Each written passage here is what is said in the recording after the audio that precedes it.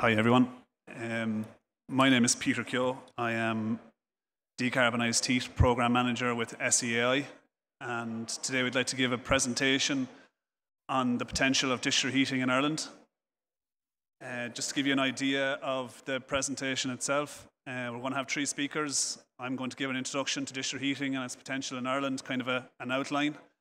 Then we're going to have Niall Delaney, who's a lead geospatial analyst with SEAI, who's going to give an overview of a national assessment for district heating in Ireland and some geospatial analysis and mapping that we've done for some candidate areas.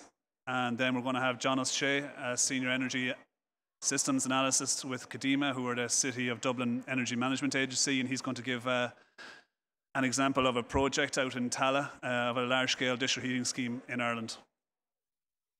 So before I go into talking about district heating, I just want to give an overview of the heat sector in Ireland today. It's a large sector, and it contributes significantly to our energy emissions. At the moment, it's responsible for 38% of energy emissions and 24% of greenhouse gases, so a significant player, and these are still rising today.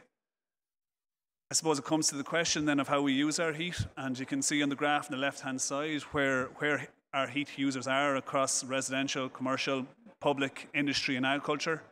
You can see that residential and industrial applications account for over 70% of our heat demand.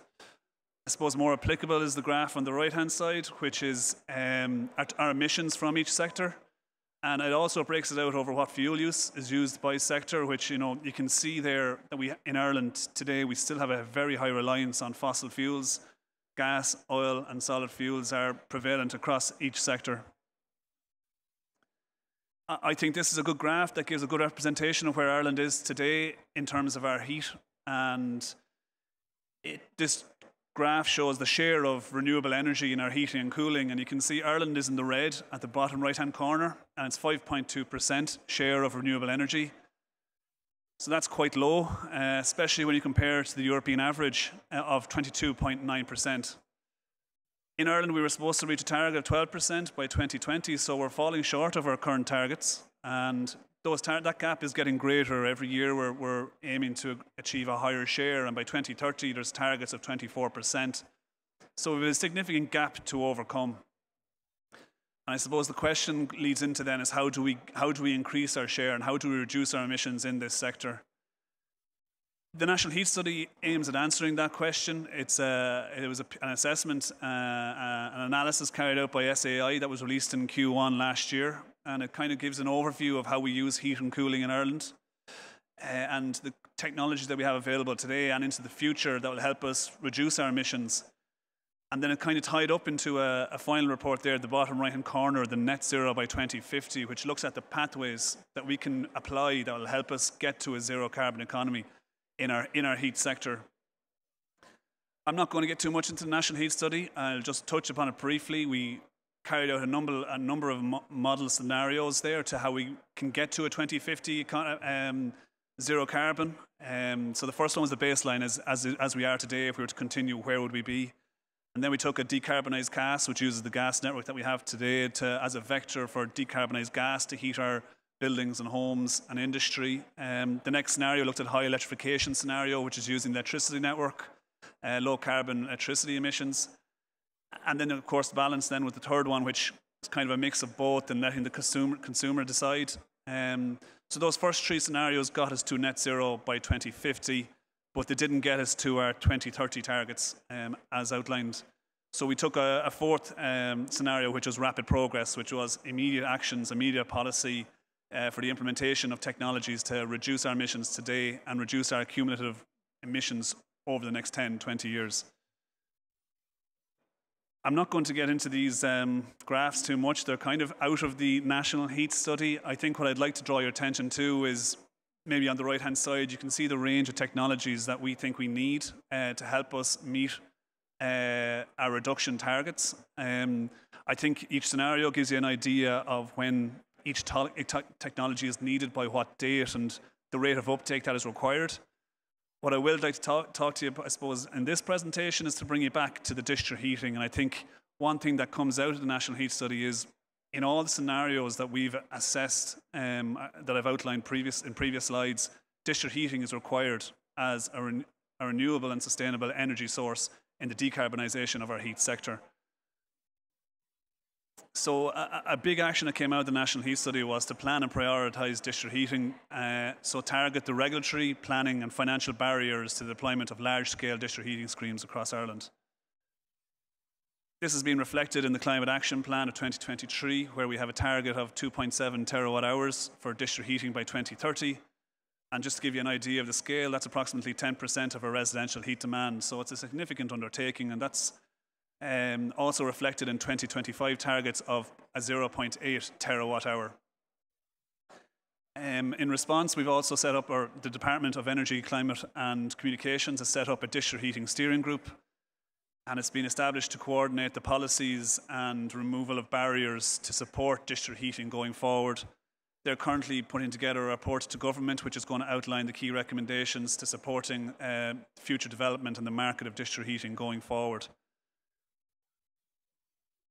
So I'm going to bring us back then just to our European partners again, just some learnings from abroad. And this graph is slightly out of date, but I think it gives a good indication when we look at Europe and the countries on the right-hand side who are achieving the highest share of renewable energy are those using, you can see in green, is district heating. So we can see that the countries that are achieving the best are incorporating district heating.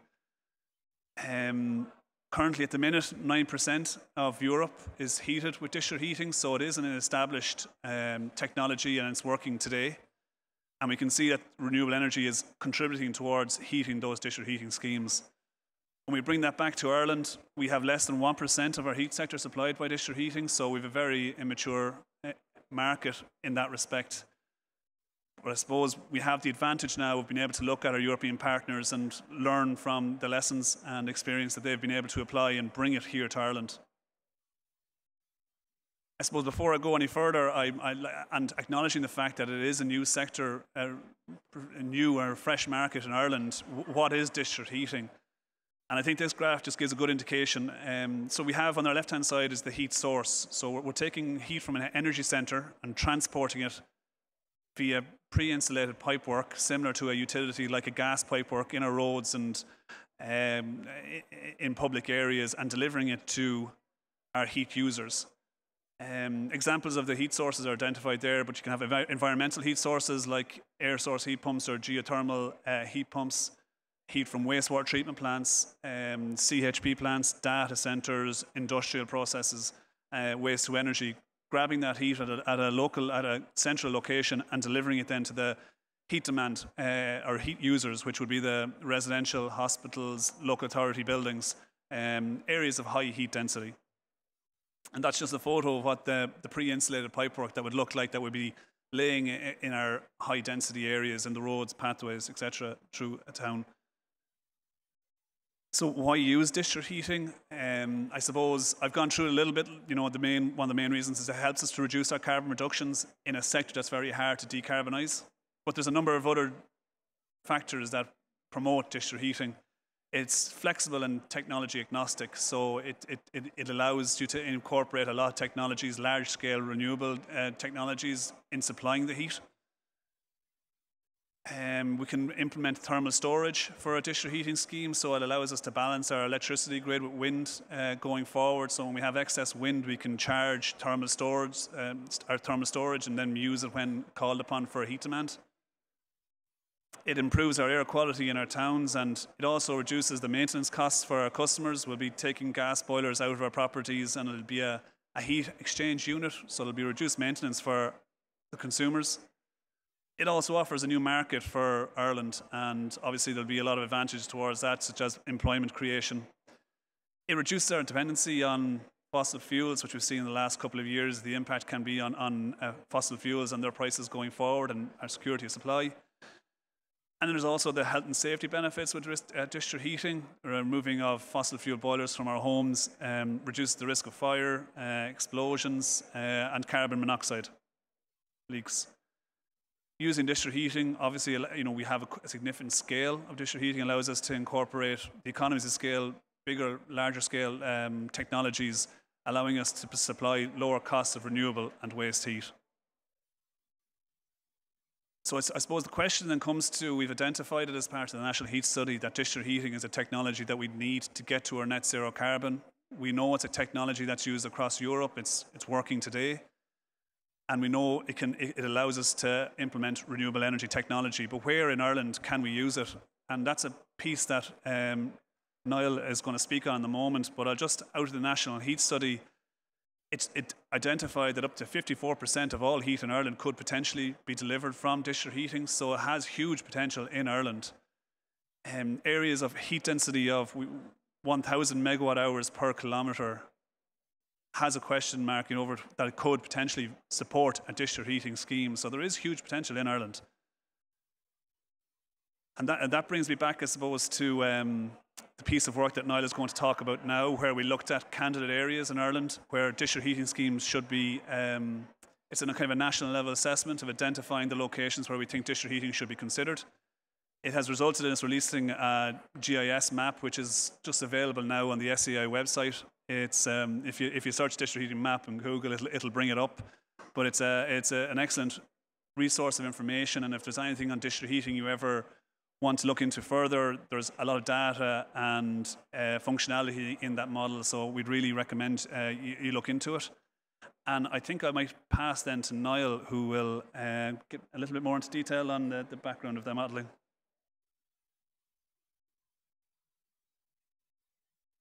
Thanks very much, Peter, and good afternoon, everyone. So I'm going to spend a few minutes now just talking about some of the spatial work we've been doing in SEAI to identify candidate areas for district heating. So these are areas, as Peter said, that we think have high potential for district heating, but probably warrant some more detailed investigation down the line then. Before I get into that though, I just want to talk briefly about something called the census division. So this is the smallest official geographic division we have of the country. So if you think about us having 4 provinces or 26 counties, well, there's 18,641 of these divisions, so they're really quite small. There's about 80 to 120 households in each one, and the purpose of these is for the CSO to publish census results. So they do this once every 5 years. That's the main reason they're used. But the reason I want to point them out is that the heat study, which Peter just mentioned there, can almost be thought of as being a sort of census of heat demand. And the end result of all that analysis is that we have now got a very good understanding of how much demand or how much heat is used by each of these census divisions. And we also know how that heat is used. So we know whether it's in the residential sector, the commercial sector, industrial, or in the public sector. And then because we have a very good understanding of the buildings that make up each census division, we have a fair indication of which ones would be suitable for district heating. So what makes an area suitable for district heating? Then we typically look for a few different markers. The first would be a high level of demand in the commercial and public sectors. These are sort of seen as being a more stable, more reliable demand for heat. So you often hear the term anchor loads associated with these sectors. Secondly, then, we're ultimately focused on decarbonisation of the heating sector. So we focus primarily on areas where gas, oil, or solid fuel is the main source of heating. And then lastly is this rule of thumb that district heating works best in areas where you have a high demand for heat in a relatively small space. And that's called having a high heat demand density. So taking those factors into account then, the question is that given we have these targets of 2.7 terawatt hours of heat per year to be met by district heating by 2030, where should we be focusing our efforts? So to help answer this question, we've developed a spatial model. At a very high level, this model considers 2 things.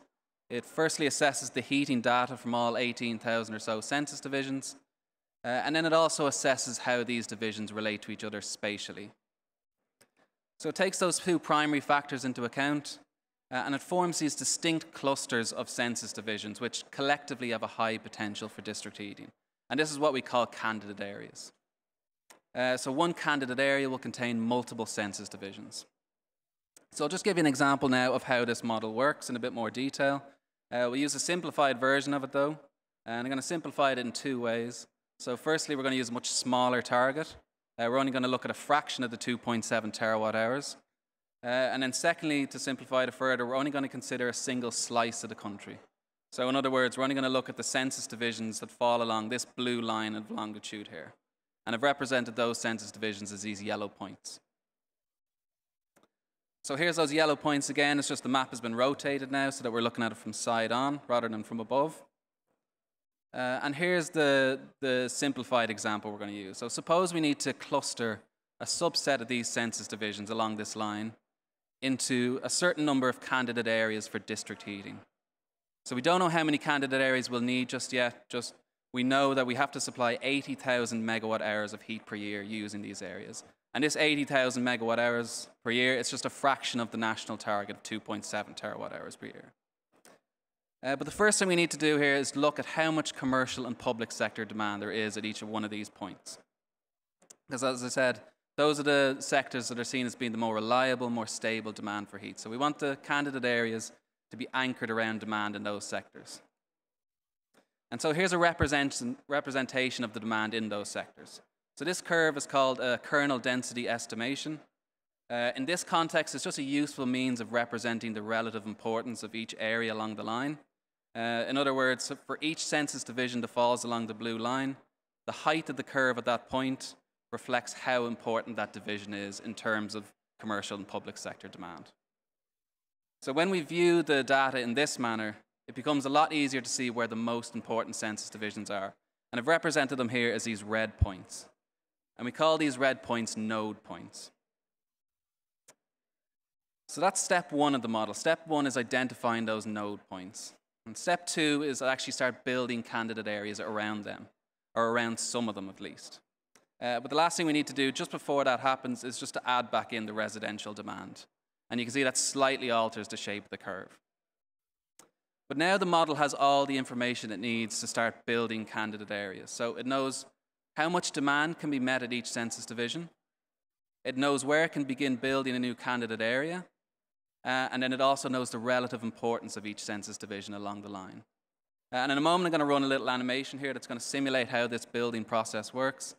And two things are going to happen when I do. So the first is that this blue line running across the top of the graph, that's going to start to drop down through the curve. And that's just going to simulate the model adding census divisions to candidate areas. But the second thing is this counter up the top. Each time a census division gets added to a candidate area, that counter is going to increase the amount of demand that's being met by district heating. So at the moment it's at 0 megawatt hours, but once the model finishes and it reaches its target, it'll be at 80,000 megawatt hours. So I'll run it now. So here you have the first candidate area being built in, and it's using the most important census divisions. Now we have a second one being simultaneously built, and we're already up to 55,000 megawatt hours. And we have a third one there, and just as it reaches that 82,000 megawatt hour mark, a couple of small ones come in at the end. But once the target has been exceeded then, the model stops processing, and in this case we're left with six distinct candidate areas. So we didn't even need to use all those node points that were identified. We only needed to use 6. And then if you focus in on just one of those areas, you can see that each candidate area contains multiple census divisions, but right at the center of them then, you've got this peak of commercial and public sector demand. So that's just a simplified version of how that model works. In practice, though, when you're running it for the entire country, it becomes more of a 3D problem. So rather than having this 2D curve, you have this sort of mountainous terrain. But the concepts are very much the same. So when we ran the model over the entire country with the target set for 2.7 terawatt hours per year, we were able to identify 88 distinct clusters of census divisions, or 88 candidate areas, which have a high potential for district heating. And I'll just show you the spatial distribution of those areas now. So obviously the first thing that hits you here is just how much of the model target is being met by Dublin City. But actually then when you also factor in the other 3 local authorities in Dublin County, well then the model is suggesting that at least 50% of the national targets could be met in Dublin County alone. But I think it's also important at this point to highlight that aside from Dublin, there's a lot of towns and cities across the country that, although they're much smaller in scale, have heat demand densities that are just as favourable as pockets of Dublin. And these can't be ignored either, because, especially now because local authorities are required to draw up their climate action plans. And as part of that, they have to plan for these decarbonisation zones. So district heating might be something that they want to consider for that. So yeah, it's important to identify that potential for them right now. Just in terms of then the sectoral breakdown of the total demand of the total 2.7 terawatt hours. So the model suggests that the commercial and public sectors could account for 56% of the total demand, with the remaining 44% being made up by the residential sector. But I think it's actually very interesting then when you look at that in terms of how many connections are required. So the model suggests that the commercial and public sectors account for only 15% of the connections required to meet those targets, whereas that 15% accounts for 56% of 2.7 terawatt hours. So it just goes to show how important those sectors are going to be in the future for district heating. And then the last thing I want to show you is just the thing Peter mentioned at the start. It's this new mapping service that's been launched by SEAI this week. It's available at gis.seai.ie/district heating. And the purpose of this mapping resource is just to allow users like local authorities to explore the results of the candidate area modelling. So for example, if I zoom in on Drogheda here, you can see that there's a region that's been shaded in orange. And this orange region is one of the modelled candidate areas. It's an area that the model thinks has a high potential for district heating. If I were to click on that area, then you get some more detailed information, like how many census divisions make up that area, also an estimate of the number of suitable connections in that area, and then a sectoral breakdown of the demand as well. We've also added some additional features then to help with the planning process. So for example, we've added some points for potential anchor loads like hospitals, local authority offices, and some universities and colleges as well. We've also added some points of potential waste heat as well. So in there we have the locations of nearby power stations, industrial sites, or data centres as well. And then lastly, Geological Survey Ireland have provided us with some geothermal data on the suitability of ground source heat pumps. So ground source heat pumps would be another form of renewable energy that can be coupled quite well with a district heating system. So that's in there as well. So yeah, if you're interested in district heating, or if you're involved in the planning for one of these decarbonisation zones and you're interested in exploring district heating as an option, I'd encourage you to visit this map. But in the meantime now, I'm going to pass you over to John O'Shea, who's going to talk about one of the ongoing projects in Dublin City, or Dublin County at the moment.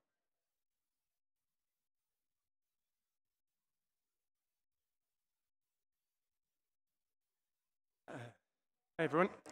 So I'm here to talk about the Tallaght District Heating Scheme. So the Tallaght scheme is essentially the first large-scale district heating scheme in the country. It's also the first district heating scheme in the UK or Ireland to use data centre waste heat, which is a heat source that is abundant in Dublin. We have somewhere between 60 and 70 data centres. So they produce a lot of waste heat that can be utilised. Just maybe an introduction to Codema, if you haven't heard of Codema before. We're Dublin's energy agency. We're a non-for-profit public good company set up in '97. Team of about 23 people at the minute. And we generally work with the local authorities to support them on their energy and carbon saving targets. Data center waste heat. So you might have heard this figure mentioned before that by 2028, 29% of all electricity in demand will be used by data centers. So that comes from AirGrid. And I suppose the key question is, how do we reduce the CO2 impact of all these data centers? And I suppose the first thing to note is that for every megawatt hour that a data center consumes in terms of electricity, about 75% of that is converted into heat. So essentially they're like a big resistor heater, kind of gobbling up electricity and producing heat. And I suppose that heat is available at a range of different temperatures depending on how they're cooled. So kind of traditional data centers that are air cooled, that heat is rejected at around between 25 and 35 degrees, or if they're liquid cooled, where they basically put the servers into what looks like bathtubs, you can achieve higher temperatures of kind of 40 to 60 degrees. So in those cases, it potentially can even go up to 80, depending on whether you're targeting kind of the specific CPU chips. So in some cases, you mightn't even need heat pumps to capture that waste heat and use it. So this is a map we put together in Codema of the different heat sources in Dublin. There's around 530 different heat sources. We're talking about surface water, so rivers, canals, deep geothermal is a large grey area, lots of red is the data centers. Yeah, and we also have things like combined heat and power plants that might have excess heat, industrial sites that might have excess heat. Things like cold storage warehouses that reject heat. So, yeah, loads of different sources. And I suppose when you add those all together, we found that there's enough of these heat sources in Dublin to heat 1.6 million homes, which far exceeds the number of homes in Dublin. And I suppose what we're going to focus on here is the Talis scheme, which is indicated by the map or by the arrow on the map. So the Talis district heating scheme, as I said, uses data centre waste heat, and it was a project developed by South Dublin County Council as part of the Interreg Northwest Europe project, which looked at developing fourth generation district heating in Northwest Europe. And Codema were the project lead on that project. And fourth generation district heating is kind of the most, I suppose, the latest technology in terms of district heating. I suppose the first key step to kind of realising this project went back to the planning department, I guess, in South Dublin County Council, where they introduced text around promoting the use of waste heat within the county. And as part of that, any industrial site that was either expanding or being built in the area had to do a number of things as part of their planning application. The first of which was to produce a waste heat report, which basically said how much waste heat they would have on site, how much of it, what temperature it was at, to help assess, I guess, how viable it would be to use it for district heating. The second thing is if a district heating network was either planned or installed nearby, then that site would have to install the heat recovery equipment to bring that heat to the boundary of their site for connecting into a network. And I suppose the third thing that allowed to happen was basically open the dialogue between the waste heat owner, in this case the data centre, and the council who want to develop the district heating network. So that was an important first step to kind of have the initial discussions and share data, etc. So in terms of the kind of design concept, what we have is the heat coming out of the data centre at about 25 degrees, and it's brought to our energy centre, where we have a number of multi-stage heat pumps that raise the temperature to between 70 and 85 degrees. And that's pumped out through this network of insulated pipes to the various buildings, where they absorb the heat and then return the cooled water back to the energy centre to be reheated again. So it's a closed loop system. What we have installed there at the moment is 3 megawatts of heat pumps. But there is space in the energy centre to add more heat pumps into the future as we get more and more buildings on the network. We also have a 3 megawatt electric boiler, which is used as backup primarily if there's any issue with the heat pumps or they're down for maintenance, or there's any issue with getting the waste heat from the data center. We can use those. And I suppose these kind of two electric heating systems as well will allow us in the future to support the electricity grid by providing demand-side response. And I suppose currently installed, so we have planning to install thermal storage as well, so essentially large flasks next to the building that can store around 15 megawatt hours of heat, so they're kind of 12-meter tall flasks essentially. But at the moment, the storage we have on site is basically we're using the thermal mass of the buildings connected to store the heat, and we can also use the insulated pipe network itself for storing heat. So yeah, I guess in terms of the kind of benefits of the scheme, so as I mentioned, it's the first large-scale district heating scheme in the country. It's the first non-for-profit public utility in the country as well.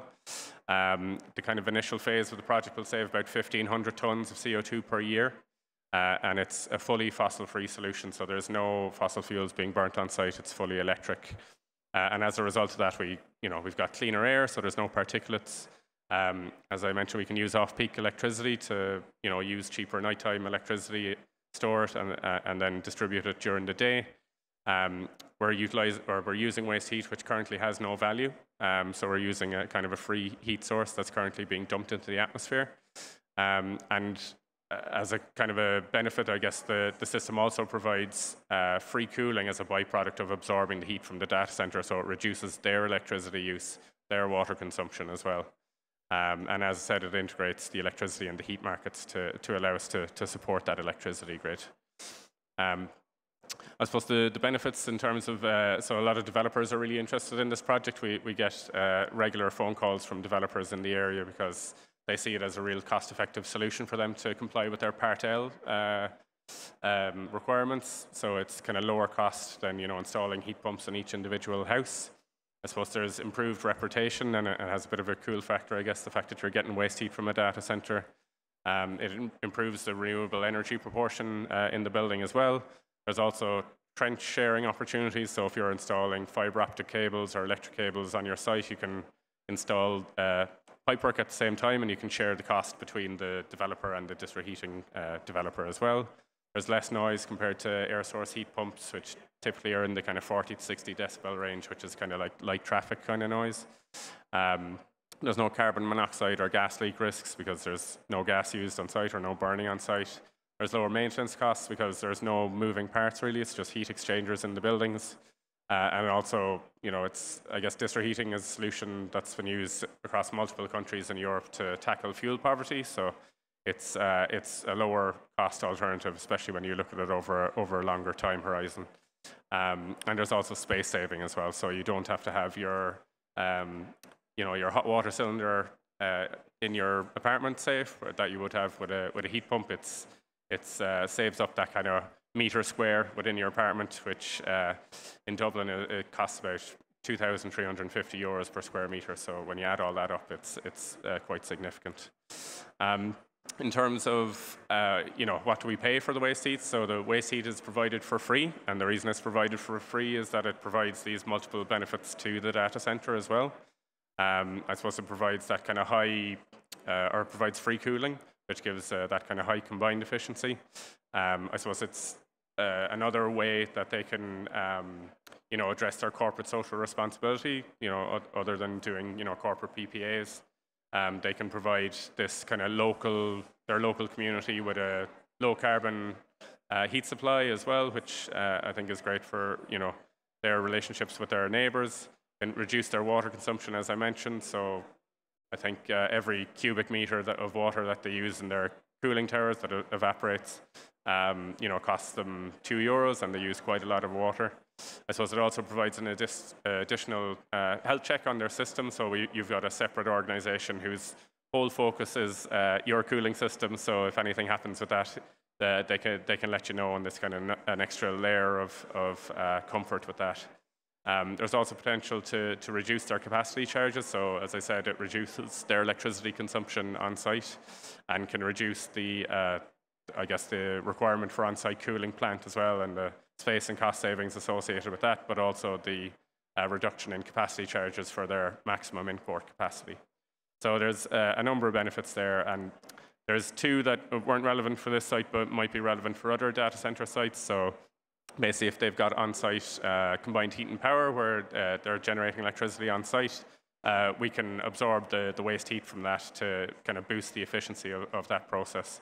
And potentially they could earn revenues from selling their waste heat as well.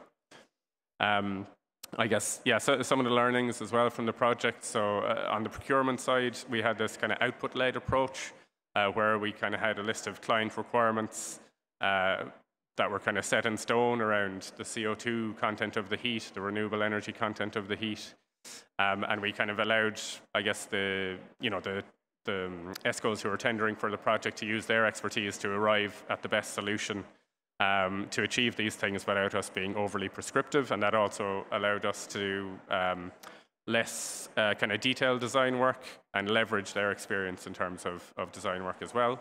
So the ESCOs bid in with a heat price essentially, so it was all baked into a heat price, so they could decide whether they wanted to invest more in better equipment if they thought they were going to recover that cost over the duration of the contract, which is 10 years. And then a portion of the kind of capital expenditure as well is paid back over the duration of the contract, so it ensures that the ESCO maintains skin in the game throughout the operation of the network as well. And then I suppose as I said, that kind of allowed us to apportion the technical risk to the person who was best equipped to deal with that, being the ESCO who was tendering for the project, while also allowing the district heating company, which is owned by the local authority, to retain the ownership and control of the asset. In terms of kind of handling risk then in the contract, our kind of general approach was, quantify the potential impact first. So we'd done a lot of detailed modeling of the network and how it would operate. And we were allowed to, vary certain things to see what the impact would be. And using that information then, it allowed us to decide whether we could just remove that from the contract or simplify it, just so that when, simplifying it so that when all the engineers were gone, there was no disputes over how things should be calculated or this or that. So we kind of have a lot of these kind of calculations in Excel spreadsheets. So if one variable changes, then it makes a certain change to the contract, and you don't have to bring all the engineers back around the table, 6 years down the line when they've all forgotten about what happened in the project. So that was kind of a general learning from the project. In terms of expansion, I suppose the kind of Tala local area plan area is kind of the general area we're looking at. And there's about 27 additional buildings in close proximity that could provide further demand for the network. I suppose, as I said, the district heating connection out of the energy centre is future-proof to be able to take all the waste heat that's available from the data centre. So it's not taking all of it right now, but it can take it into the future as the network expands. There was also additional space set aside within the energy centre for additional heat pumps in the future, and also space for thermal storage into the future as well. And then in terms of additional connections, so within the contract, the council, who are the district heating company, or who own the district heating company, reserve the right to go to market for any extensions to the network. But first they'll offer it to the ESCO who built out the network, and if they think the price is a bit too high, then they reserve the right to go out to the market as well. And then I suppose in terms of security of supply of heat, we're also looking at diversifying the heat supply. So we're not fully reliant on the data center into the future. We're looking at things like geothermal in the area and other heat sources that we could utilize in the locality into the future to both allow the network to expand, but also provide an extra layer of resilience on top of what we have there already. Just to mention as well, just in wrapping up, that we also put together this data center waste heat policy recommendation paper with Euro Heat and Power, who are the European kind of trade association for district heating. So there's some interesting information in that for people who are interested in the area. And just to mention as well that we have some further schemes that we're looking at the moment. So probably one that's most relevant to Tala is Blanchardstown, where we're looking at another scheme that'll use waste heat from a data centre, but it's about 4 times the size of Tala. And we're looking at heating the National Aquatic Centre, Connolly Hospital, the TUD campus in Blanchardstown, some of the pharmaceutical sites as well in the area. So that has potential to be quite a big scheme, and will potentially use the heat from more than one data centre given the demand there. We're also working on the Poolbeg project, which is taking waste heat from the energy from waste plant. We're looking at the Grange Gorman campus, where we're looking at deep geothermal there. And we're also looking at Grange Castle, where, again, we're looking at waste heat sources within the industrial park there to heat nearby developments in Clonbar. So, if you have any projects in those areas and you're looking for renewable heat opportunities, I guess, feel free to get in touch with us. And, hopefully we can make a project happen in those areas as well. So, thank you very much.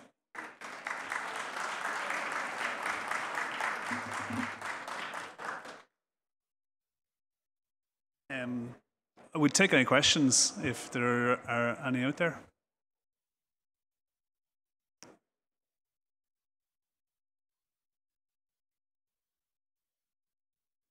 Hi, I'm just wondering if you've looked into the potential for working with renewable energy communities in terms of, capturing those benefits that could be going to developers but might also be going to community, like as a community benefit, both in terms of things like affordable housing, but also free heating. So we've been in touch with a few of the SECs actually who are interested in the area. I know around, especially for the Grange Gorman one, some of the local SECs are interested in potential expansion of that network to their neighbourhoods. So we have been in touch with a few of those.